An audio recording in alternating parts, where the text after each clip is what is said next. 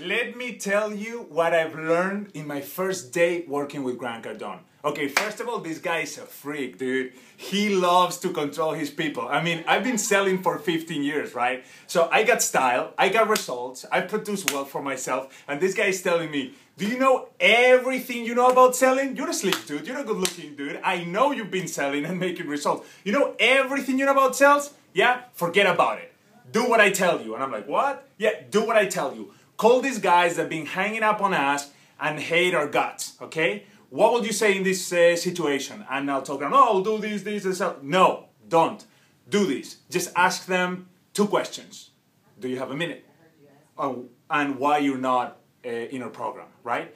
And I'm like, that doesn't make sense. I mean, I need to offer them I'm selling something, right? He said, just do that. Can you do that? And I'm like, okay, I'll try to do that. Which it was against my religion, my way of being.